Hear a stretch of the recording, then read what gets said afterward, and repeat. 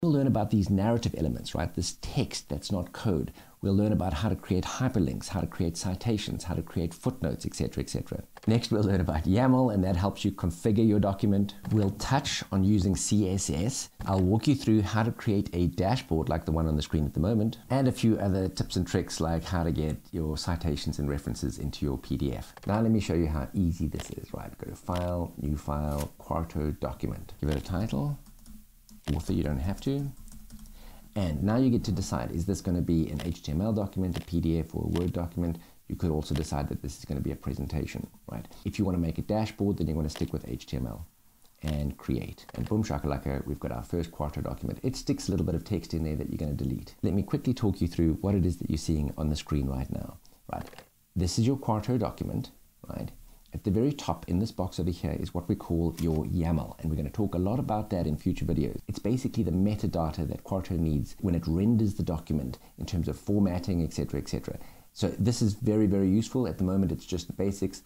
It says format HTML. If we change that to PDF, then this would output as a PDF, for example. Below that, we've got these narrative elements, right? So it's just put some stuff in here, but look, you can say this is a heading 2. We can change that to a heading 1, for example. You edit this. You basically would edit this in the way that you would in a word processor. And down below, we've got our first code chunk, right? So this is executable code.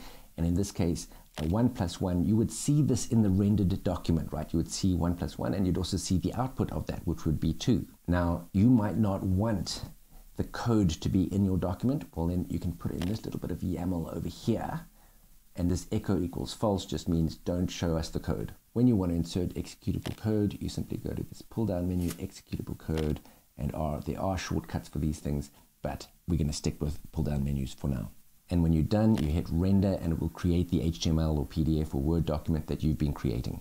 All of these steps are very clear and easy to follow here in this HTML document that I've created. So click on the link that's on the screen right now, and you'll be able to look at this document and practice what you've learned. Okay, I hope that was useful. Don't ever change, don't do drugs, always do your best. Speak to you soon. Take care. Bye.